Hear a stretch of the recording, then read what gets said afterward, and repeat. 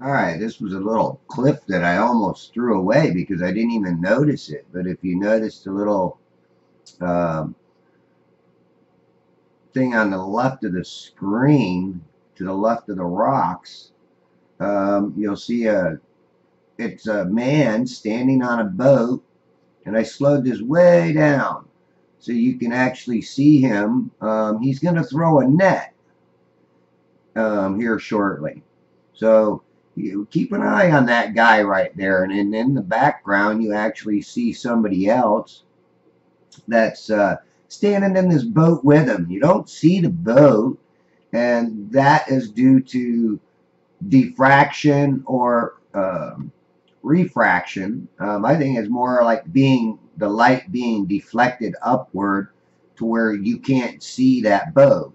It's like miraging on the land that causes things to disappear, like a car going down inside of a pool of water that's not there. You lose the car, and then it will emerge on the other side of it. But I thought that was a little interesting clip, and the video was only for a couple of seconds, and I didn't even notice this guy in the video. Otherwise, I would have zoomed back in on him and not these stupid rocks. So I thought it was pretty funny when I actually looked at it and said, wow, that was a guy throwing a net.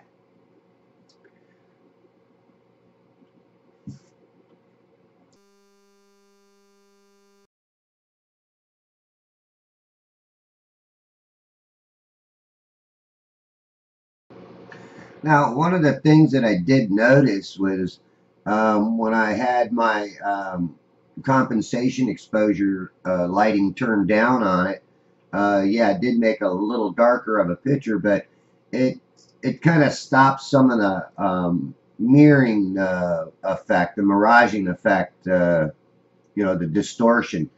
It stops some of that.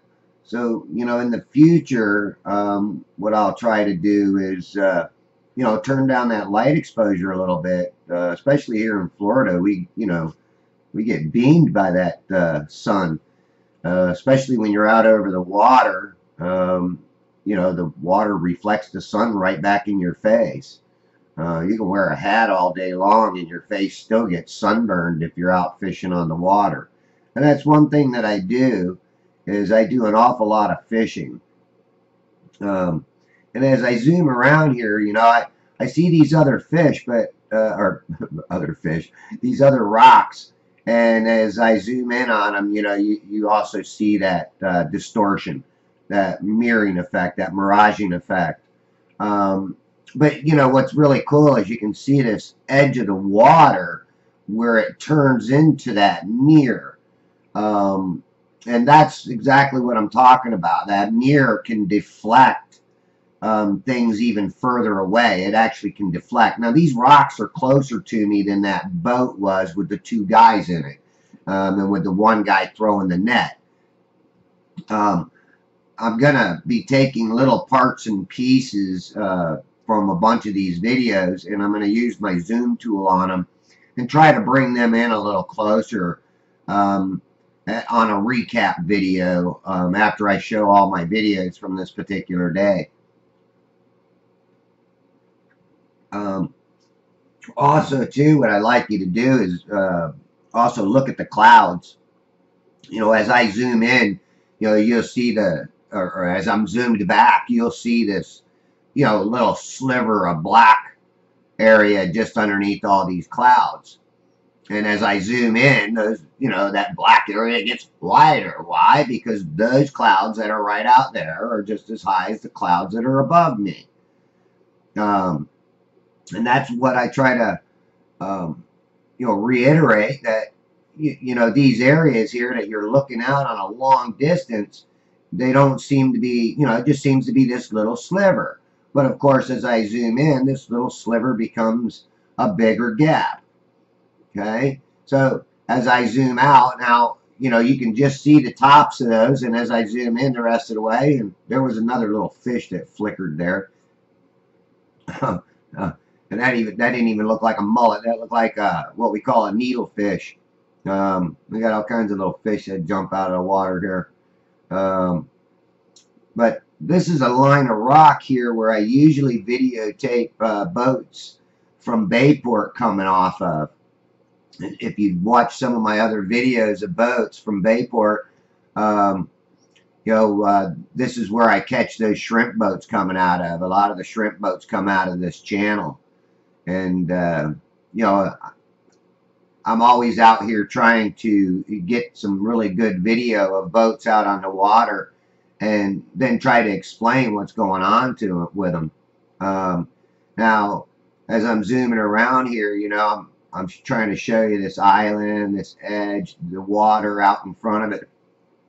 And this area right here during the summer, a lot of people will come into this back side of this channel. There's a big bay, and they do a lot of boating there. A lot of party boats go there, pontoon boats, and they all go out there and have a good time. Kids float around on their inner tubes, and all the people are out there barbecuing on their boats, having picnics and probably drinking beer and having a good time. But it's really a family orientated little boating area. The Redneck Yacht Club. And one day I'll go out here and get on this island and videotape them. Now, as you look out here, I can zoom in on this channel marker and actually show you where that water line is. But, stuff that is further out, it gets hard to distinguish because of the depth perception of where the actual water line is. But, you can clearly see this sign.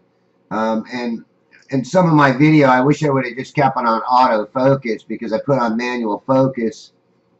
And because of the light hitting my viewing screen, I really could not tell when I was in focus or not. And instead of me cutting these parts out of my videos, I'm going to go ahead and probably just show them. So you can kind of see my mistake that I made using a manual adjustment. And it really wasn't a mistake because I think the manual adjustment is or manual focus is a really good tool to use, especially when you're out zooming out long distances. But the other thing is to maybe put a light deflector or something over your viewing screen so the light from above you isn't, blinding you out from seeing what you're actually viewing. There were several things that I didn't even see on my camera as I was doing these videos. So I didn't focus on them. And then the things I did see and I tried to focus on, I really couldn't see very well to see if I was on a good focus. It's not like at night, when you're at night, you can really easily see your screen because, of course, it's got light in it. I had my tripod up on a little bit of a rock hill.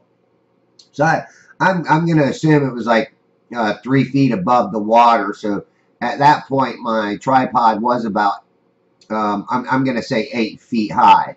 Because these rock islands, the ones further out there, and even this one, I could have got on higher ground, but I would have had to go underneath the trees where all the birds poop on you. There's pelicans and cranes and all kinds of birds up in those trees, and believe me, they poop all over those trees. Sometimes the ground or the whole trees are white from bird poop. So I try not to get underneath them.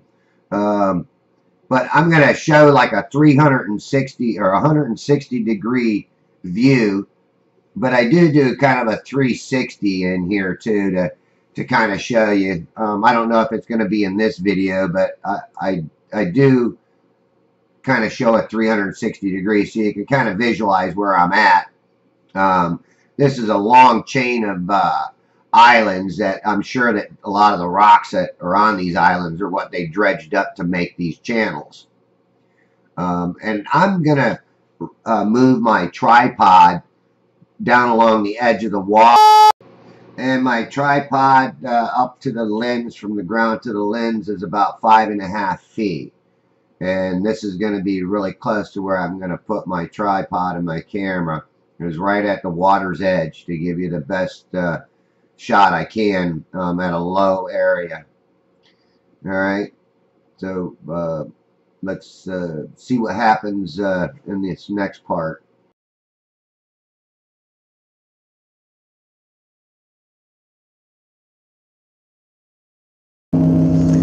Okay, just so you see where I'm putting my tripod here. It's right down on the water's edge here. So, I'm going to put my camera up here and mount it. You guys can definitely see where I'm at. There's an airboat going by.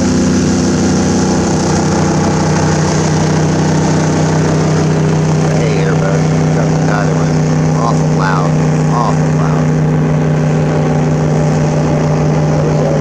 Common because they came from Hernando Beach. Or Hudson Beach, excuse me.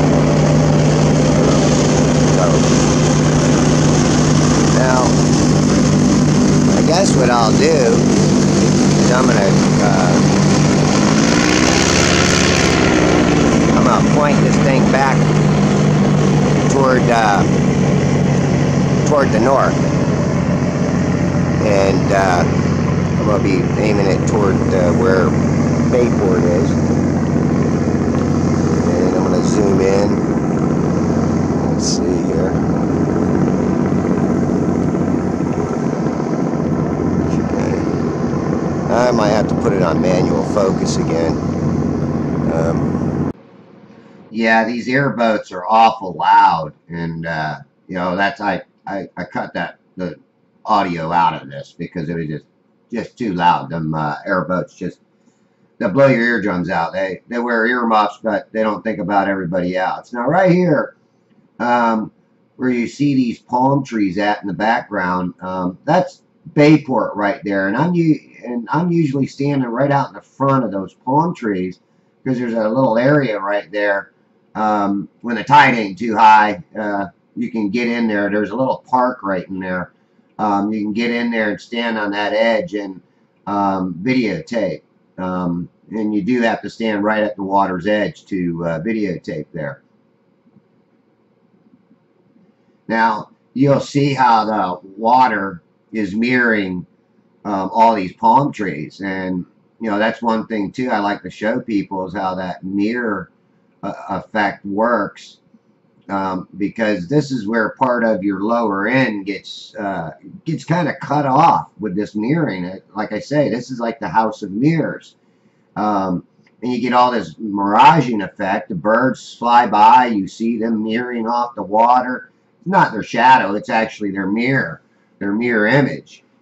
And you know, you can see sticks in the water. You can even see the water moving, the current of the water moving. And these are the things that I take in, and you know, I view them, and I also look at like this marker right here. You can see its reflection in the water, but it isn't as long. Why is that? Why isn't it as long?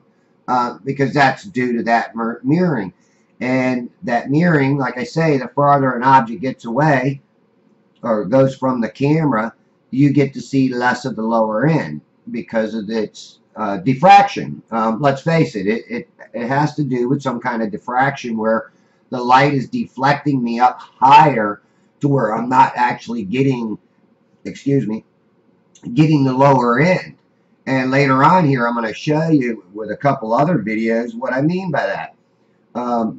Well, even some in this particular video, I'm going to slow a few things down, and I actually should be slowing this down, but it would really make my video real long. And you know, observations are boring, but observations are very good because we can see what's actually going on instead of just brushing it off as, oh, that's just a mirage, you're not seeing that, that's an illusion. Or don't believe your eyes. You know, that's a good one when you look at the definition of mirage. Um, no, there's a reason for all of this stuff occurring. And in my previous video, I mentioned many different things, and all of that contribute to the issue. You know, no matter what a scientist is going to tell me, they can't tell me what I'm seeing in this video. I am my own judge, and I know what I'm seeing. And I'm seeing stuff being deflected. Um, and that's where this miraging, the house of mirrors, everything plays a role in this. The humidity, the evaporation rate, it causes, how should I say, like a ramp of water that builds up the further away my camera gets, that causes me to lose the lower ends of particular items. Like right here, I'm catching everything above, everything that's high, I catch it with my camera because the lower end is causing this deflection. Now these rocks are much closer, but what I like about this right here, and hang on, I'm going to slow this down a little bit. Well, no, I don't have to, but you can see the bird sitting out there on it.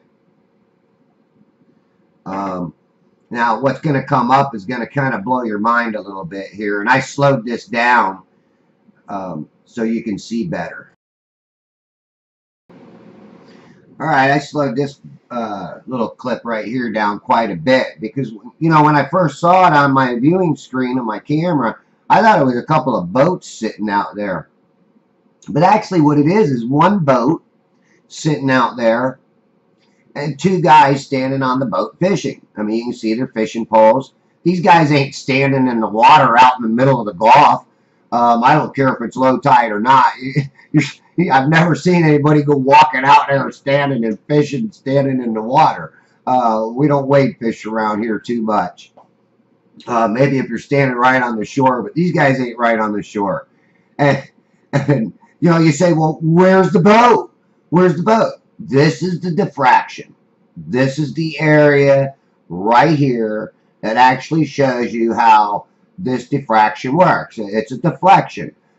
The light is being deflected up, so I'm getting half of these guys' body. I'm getting the top end of their bodies. And, you know, later on, I even got some other video that will actually show you how this actually works. And I really like doing this because it really brings up a lot of questions for people to, when you look at, you know, you see this water right here, but you also see this gap between this light blue line and above it. I could draw pictures on it, put lines on it, but what I want you to do is just see it with your own eyes. It makes more sense that, you know, you see these things moving around in there, but this is your depth perception. These guys are a lot further away than they appear, and their boat is actually disappeared. Now, it's not over the edge of the curve. It's not, it didn't go over the curve. And, you know, somebody's going to say, oh, yeah, it did. It went over the curve, and you're only seeing them. Well, man, boy, am I a lucky guy, because I got a bunch of them that show this right here. I mean, a bunch of them that show things disappearing, and one of them's even closer. So, and it literally does show you how things will disappear in this invisible zone. And that's where this diffraction of the light, it's bending upward, so it causes this boat to disappear that they're standing in. And, you know, it's hard to imagine this occurring, but you got to think about this water. The further away from a camera that's in the air, this evaporated water is causing this ramped up, it's causing like a ramp, and that ramp is deflecting the light from me seeing that boat. Now, you can do a lot of experiments on this, and that's one of the things that I do intend to do, is try to do an experiment with some mirrors. The problem is finding, you know, mirrors at a cheap rate.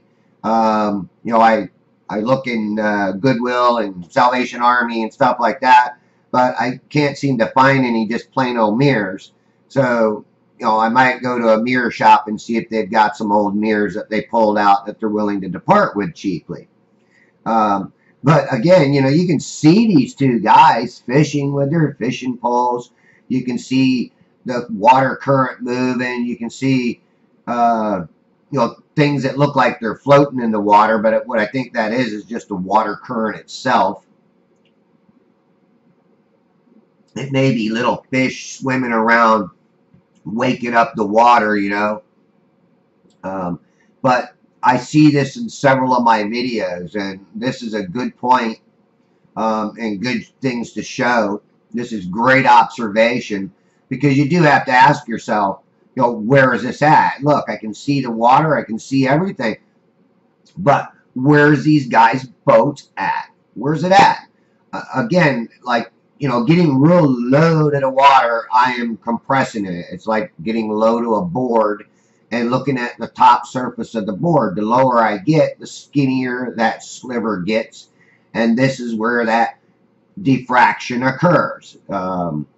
Look at my fish tank experiment. That kind of does give you a little hint on why things do disappear, but it doesn't give you the full hint, because I should have done something else too with that experiment, and I will try maybe later on to do this. All right, now keep an eye out. I'm going to let it go back to full speed, and then I'm going to slow it down again on another spot. I mean, you can obviously see some of the stuff that's farther back there sticks up, and like I said, I just catch the tip top of it. The farther back these things are, because of that diffraction, refraction, angular resolution. You know, I just cannot, my camera cannot pick up the stuff that's below, because of that evaporation rate. The evaporated water, the water molecules in the air. You know, when you look through a glass fish tank, that things are distorted, and there's some things that you can't even see. And I showed you that with my hand going behind the fish tank in one of my experiments too. So again, you know, these are some of the things. Now, you'll see that these rocks are a lot closer to me than the rocks that are farther out there. And it's pretty obvious, because you can actually see the water. And look at this bird right there that I just passed. There's a bunch of stuff here I passed that I should have took a little more time on, because I'm not even sure what they are, but you know, it gives you a kind of a perspective of what you're actually seeing out there. And you know, again, I have to delete some of the audio in this, only because I was trying to explain it as I was watching it, and it isn't exactly what we see. Because I'm looking at this little 4-inch screen, but once I get it on my computer and look at it, I can obviously see what's closer and what's farther away. Okay, and you'll see this water line right here, and here's where I'm going to slow it down. I'm going to slow it down here, because I seen something in this part that was pretty neat too. If you look to the right of this channel marker, you'll see like a little shadow a few inches from the edge of it, almost in the middle of the screen, just left to the middle of the screen. You see a shadow, but you'll also start seeing some lights flash. And that is a tower way in the background. And what's really weird is you do see this shadow, and you'll see those lights flash. There they go. So, you know, this is why you can't see none. All this humidity in the way. But for some reason, my camera was picking up that, which was pretty interesting, because you see the light flash at the top and at the bottom. Why? Because it is being mirrored. And these rocks that are to the right of the screen are much closer than, you know, that particular shadow. And these are the things I love to observe. I mean, when you really start looking at things, they're not what science says they are. And, you know, we just believe them because we're kind of forced to. And I don't know how to explain it, but, you know, we get put in school, we get educated, whatnot. But are we truly getting educated with truth? Or are we getting educated with their theories of what we're supposed to be seeing? what they tell us that we're seeing, not what you think you're seeing. So again, think for yourself, be a critical thinker, and kind of start questioning what you have been taught. That's what I try to tell people. Question what you have been taught, because even these lights, you know, you see them flashing sometimes at the top and not at the bottom, or sometimes at the bottom and not at the top. But why is that? Because the water is disturbing the flashing. The mirroring effect is disturbing the flashing. And then that's why you're not seeing it sometimes. Okay? And you can obviously see that those rocks are much closer to me. And if you watch even some of the birds in the background, they'll kind of disappear when they get to a certain part low into the water, at the edge of the water. All right?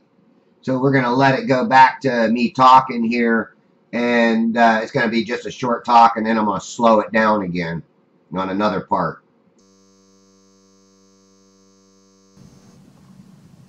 Some more islands. Now I know where I'm at here. Some more islands. And I believe this is actually land that you're just seeing the higher points of the land further out there.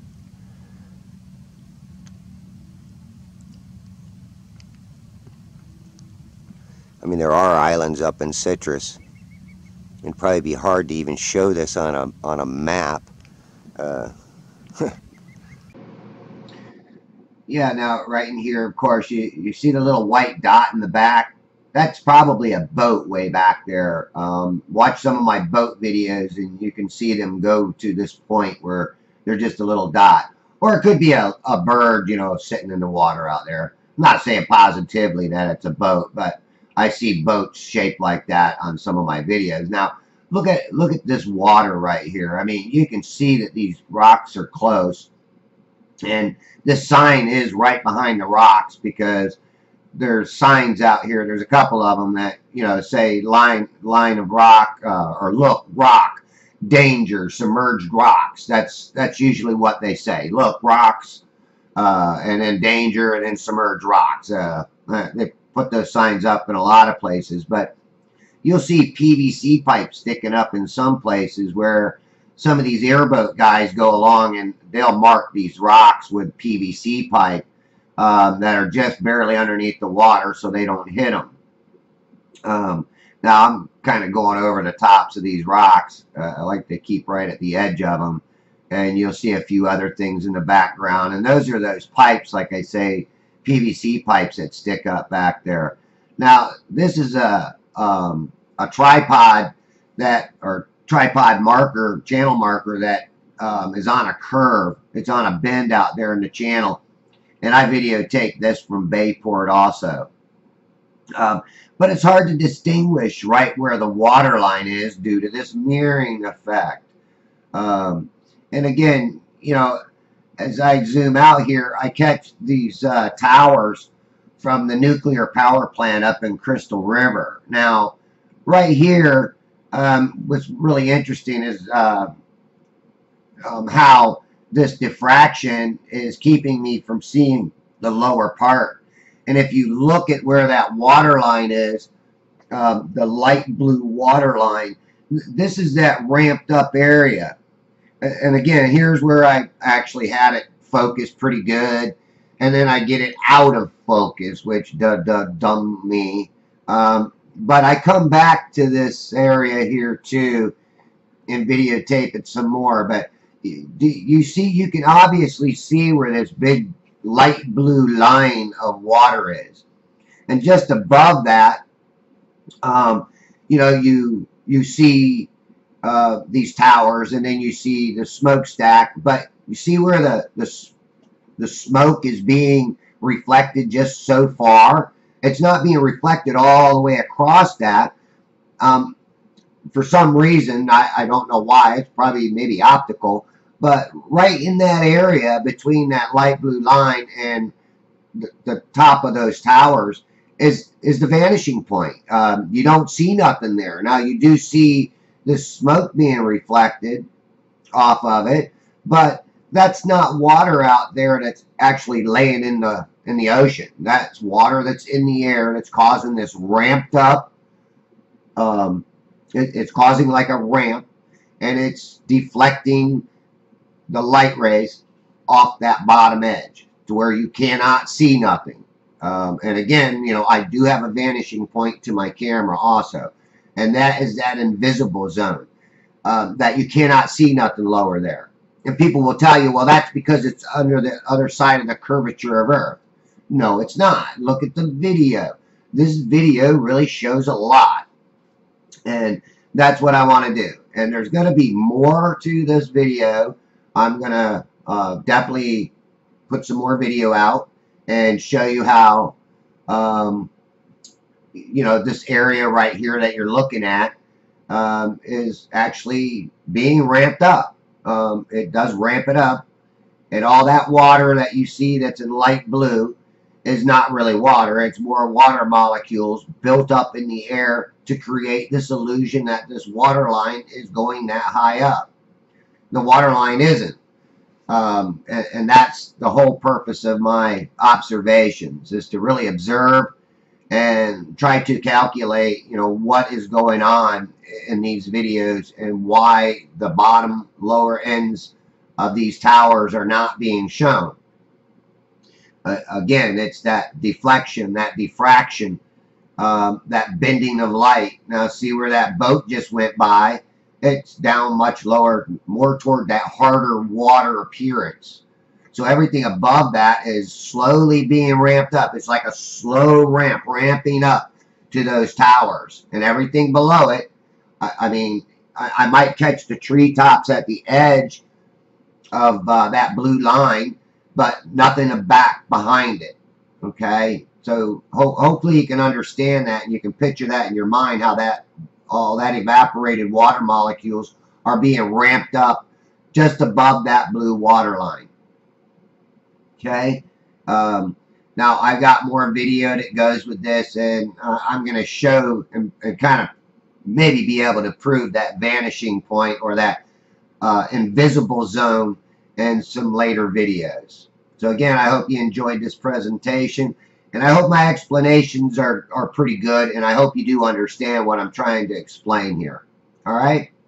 I'm going to end this video and start a new one. Thanks for watching.